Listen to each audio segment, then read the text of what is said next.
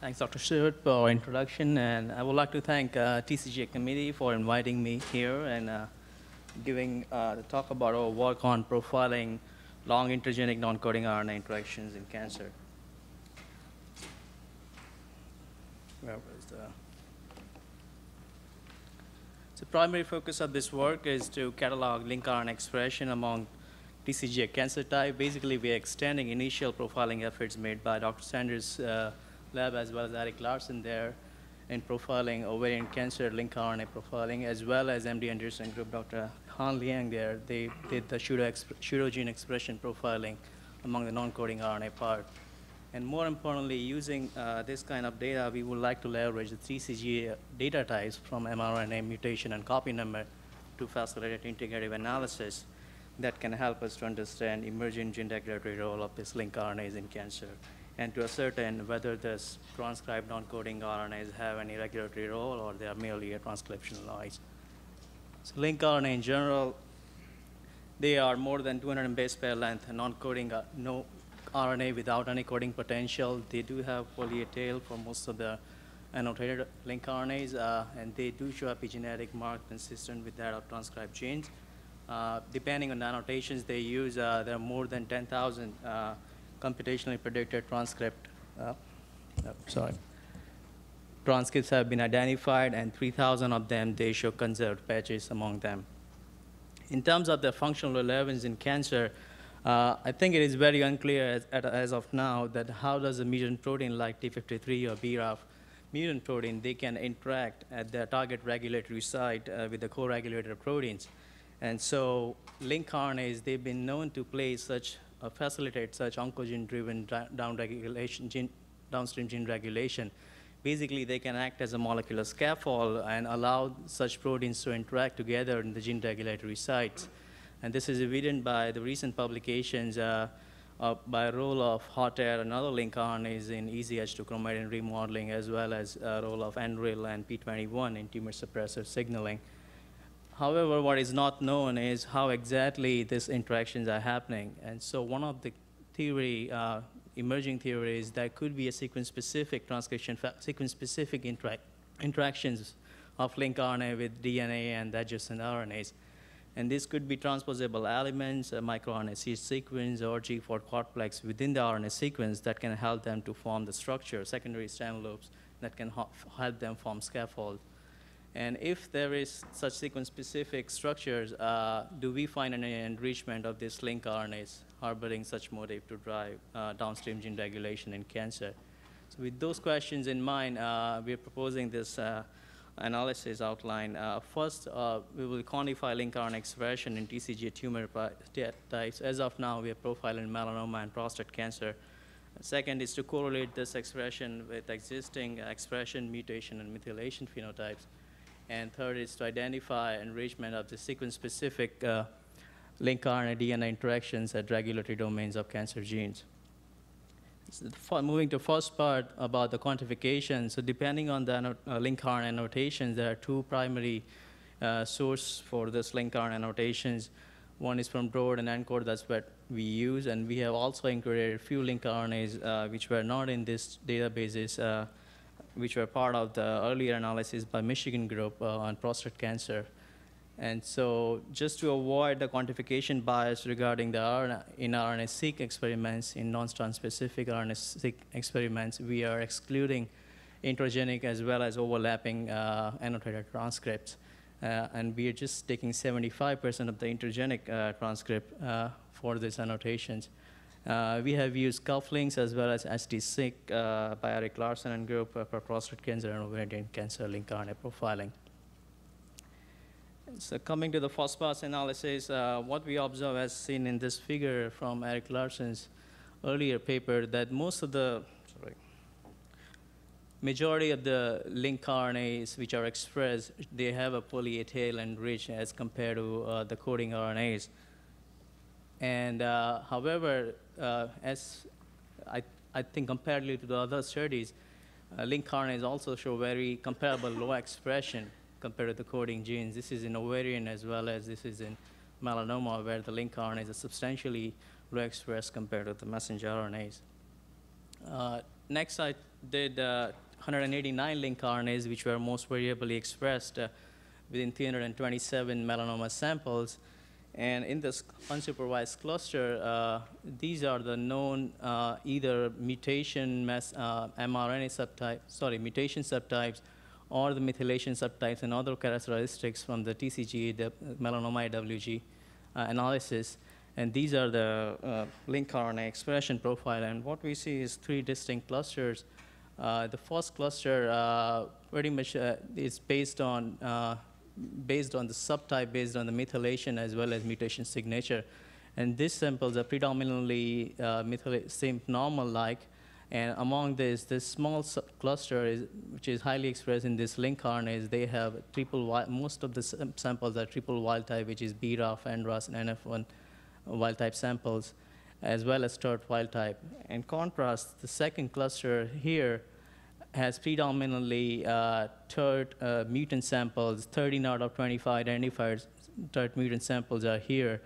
And in the last cluster, this is predominantly CpG island hypermethylated samples, as well as BRAF wild type. And so we looked further into this 189 link RNAs and see if we can identify any link RNAs which were previously experimentally validated or something like that. In fact, we find a couple of link RNAs which tend to have a role in cancer-specific regulations, either modulating dark signaling, or CD49 is interesting. It's on the 5p15 regions, although it's very far from the TERT promoter region, but it's on the same locus there, and it has a role in, and it's upregulated in the same cluster where the TERT mutant TERT samples are predominant, and it has a role in RB signaling inactivation pathway. So next we took these link RNA regions and asked the question whether these link RNA regions are enriched in the regulatory regions of cancer-targeted genes, like oncogene-driven genes. And we did the genomic region enrichment analysis, and what we find is, in fact, the link RNA shows significant enrichment for the close to the proximity to gene annotations regulated by HOXA9, ERCC, FOXO, and other cancer-specific genes. In particular, these link RNAs are more enriched in distal regulatory region, either 5 kb upstream, or most of the time it's between 5 to 20 kb upstream regions, and possibly indicating their enhancer-like activity. However, we are still working on this thing and see if this is real or not. Next, we did identification of sequence-specific interactions, if any, within the regulatory domains of this cancer gene. And so first pass, like de novo motif discovery, reveals that these link RNAs may have potential role in transcriptional regulator and cancer growth signaling pathways, as evident by this top predictor motifs and their binding mediating the GTPase growth signaling or Wnt pathways. Among them, there are RNA complementary motifs binding to EGR, ZEP1, and others. And so besides this motif, we were also interested if the transposable elements might play some role, because they are most abundant throughout the genome, and we were just curious about whether or not link RNAs are enriched compared to the rest of the genome. And what we find is, in fact, 23% of the link RNAs transcript have at least one or more ALU sequences in the coding region of their coding region of link RNA. And this was further corroborated by the recent publication where they showed that the link RNA exonic regions are in fact significantly enriched for ALU elements, transposable elements, including ALU elements, compared to their intronic counterpart, as well as the other non-coding RNAs or protein-coding genes. And this possibly hint that these sequences might play some role in RNA-RNA interaction, which was earlier shown in 1 or 2 classical papers where they have shown that the ALU-mediated RNA interactions. And also, we did whether or not these ALU elements are enriched for the, so ALU has several subfamilies depending on the primitive evaluation. And what we find is there are preferential hits within only specific subfamilies like JB, ASX, and YC, specifically ASX, which is the most recent expansion of ALU sequences, along with the Y, and specific to humans. And that might hit again towards some regulatory role. Again, we are working on this kind of interaction and see if, in terms of expression correlation, it makes sense or not.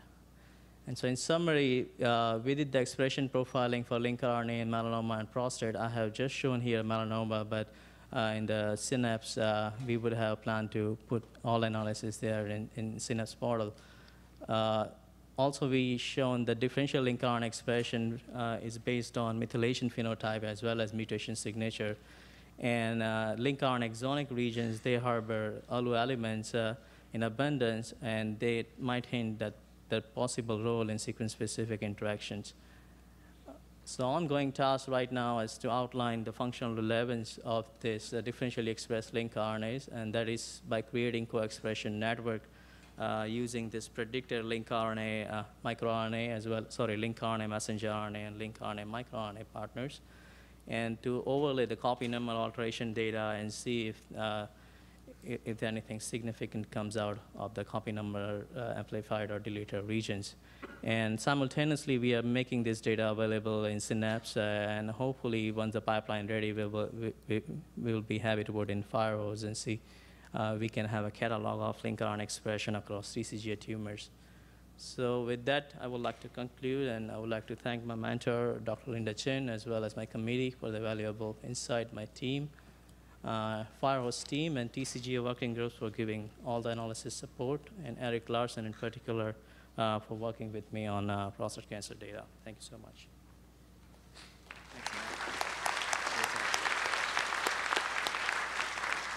We have time for some questions.